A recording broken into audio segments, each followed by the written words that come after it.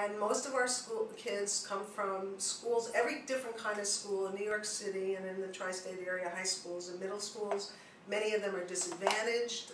They go to Title I schools, and then we have some of the best public schools. And what we do is that we train them in debating skills, in public forum and public policy, policy debate, and then all sorts of leadership skills, including how to make a public speech, how to critically think and write, how to do advocacy, how to understand self-empowerment from both a spiritual and a political way, and basically how to break down the barriers so that they are ready at whatever stage of life they are in to assume the mantle of leadership and at the top levels and be the powerful women who are going to take over and help make a saner world and a healthier world.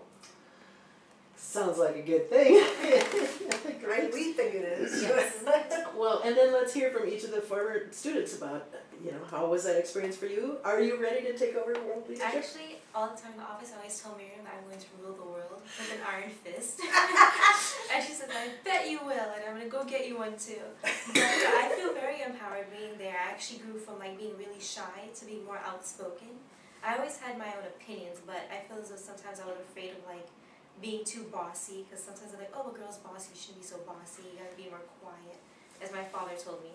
But I just said, you know what, screw it, I'm just gonna be loud, and if you don't like it, oh well. I get it from my mother. And did the program help you with that though? Yeah, it did. So now I'm always arguing and yelling at him, and every time I say something, he goes, oh, you always have something to say, don't you? And I was like, yes, I do. And I'm gonna state it. Excellent. That's wonderful.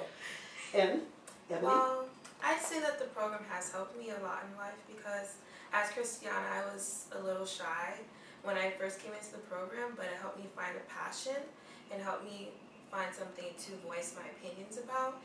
And it's just helped me become an overall better person. And I've helped a lot of other people since I've gone through the training myself by helping them find passions in themselves as well. May I ask how you got into the program? Did you just see a flyer, or did somebody recruit you, or? Actually, I think I was recruited. I was walking in